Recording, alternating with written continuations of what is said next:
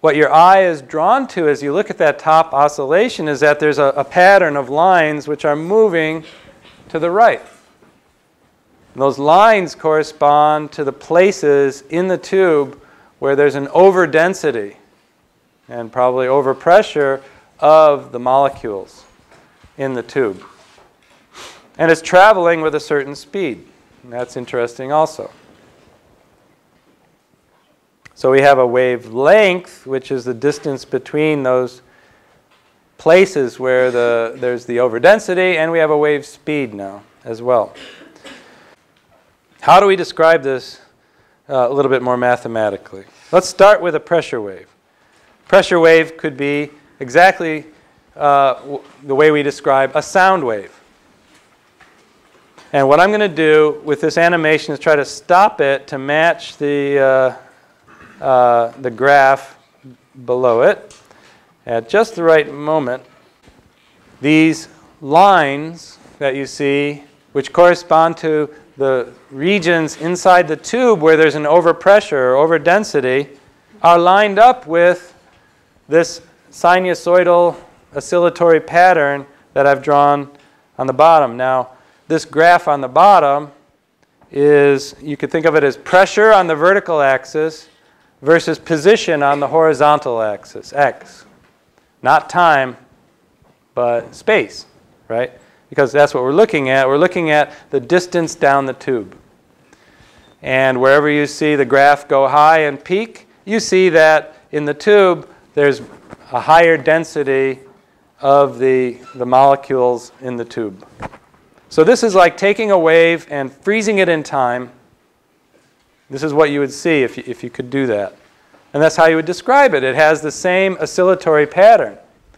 Now, with our simple harmonic oscillation, our graph was going up and down as a function of time.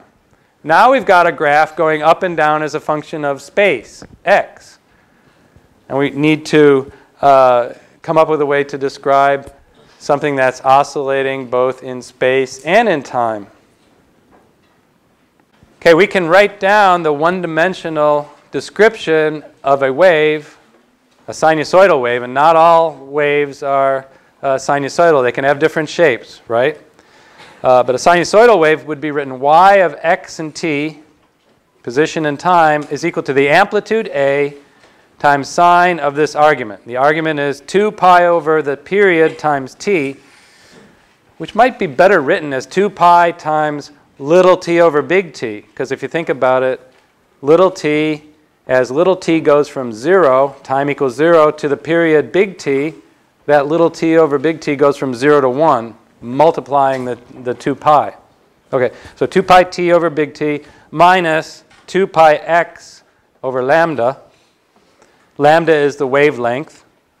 And again, x over lambda goes from 0 to 1 as you go through one full wave cycle, plus the phase phi, which just allows you to adjust for initial conditions.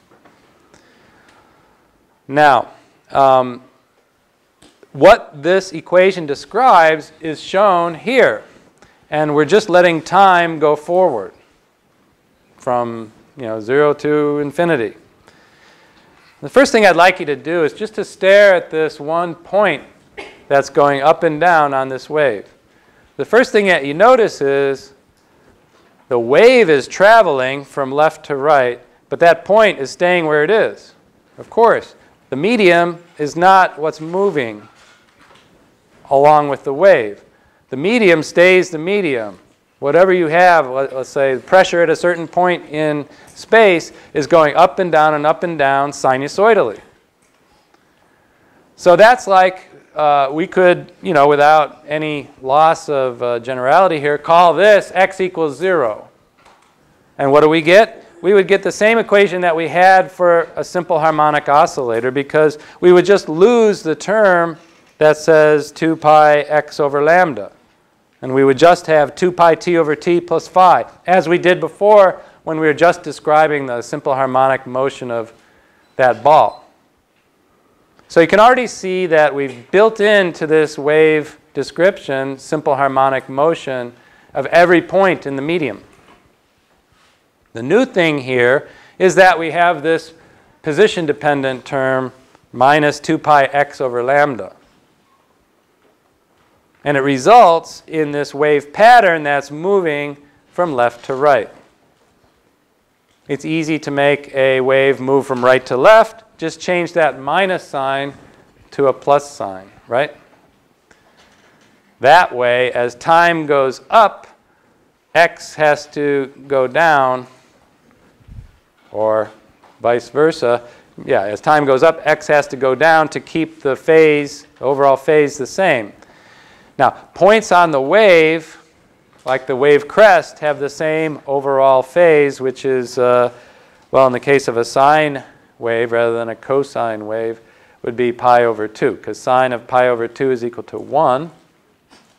And so if the whole argument of that thing is equal to pi over 2, the sine times pi over 2 is 1 times the amplitude. That means y of x of t is equal to plus 1. Now, you ask, what is y of x and t? Is y the y position? No, not necessarily. Depends on what you mean by y. Well, if we say that for this wave medium over here, y is the vertical height of the end of the rod, then you can see that that's a perfectly reasonable thing to call it y. Y could also be the value of the electric field at a certain point, or the magnetic field, if it's an electromagnetic wave. Or y could be the pressure at some point, x and t. Y is just a generic variable we chose to use to describe any displacement of whatever it is the medium is from its equilibrium. And if there is a linear restoring force, like a spring-type force, you get sinusoidal motion at every point in the medium, or sinusoidal change in the disturbance. You get a sinusoidal wave. So this is the picture you should have in your head when you see that one-dimensional wave equation. It's a dynamic thing. It's changing with time. Yes? Just for clarification, is the phase the entire set of parentheses or just one? Well, okay. So this phase, the small Greek phi there, is just there so that we can satisfy whatever our initial conditions are for the wave.